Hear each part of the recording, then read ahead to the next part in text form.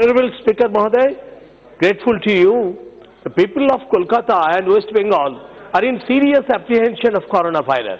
Why, sir? This is because of state government's negligence and of bureaucrats also.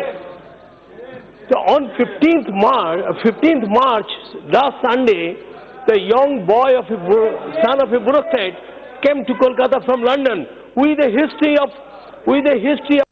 person coronavirus positive, and after that on the Monday he was advised to become admitted in the NICE at the central government institution, but he refused. He went everywhere in Kolkata and in the Nabano.